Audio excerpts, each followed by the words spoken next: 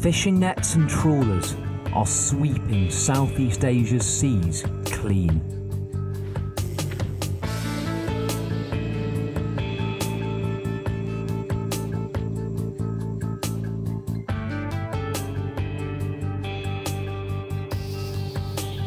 As the fishing boats take to the water, their nets and lines catch species other than those intended.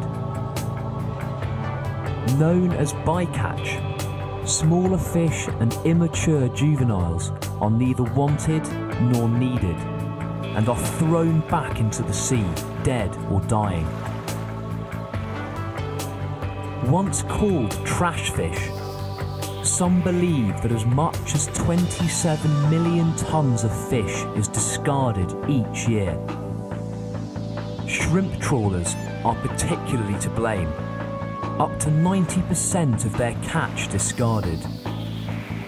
In the Gulf of Thailand, for every pound of shrimp that goes to market, over 14 pounds of sea life is thrown away. The scale of the mortality is such that entire marine systems are affected.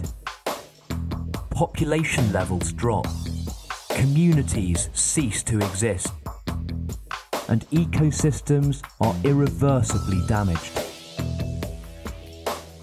Bycatch is widely recognised as the most serious environmental impact of modern commercial fisheries. And yet bycatch will affect not only underwater life, but also the millions of people who rely on healthy fish stocks for food and employment. There is currently little incentive for fishermen to implement bycatch reduction schemes, despite the fact that the economic cost for the fishing industry could be considerable.